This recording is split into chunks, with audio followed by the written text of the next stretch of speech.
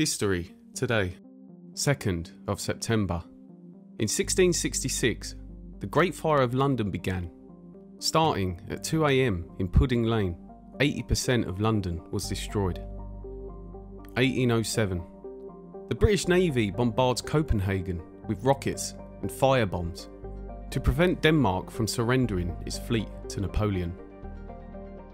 1945, Ho Chi Minh declares Vietnam independent from the French.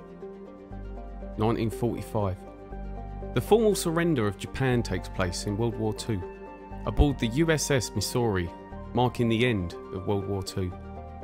2008, Google launches its Google Chrome web browser. 2019, Hurricane Dorian, a Category 5 hurricane, devastates the Bahamas, killing at least 5 people.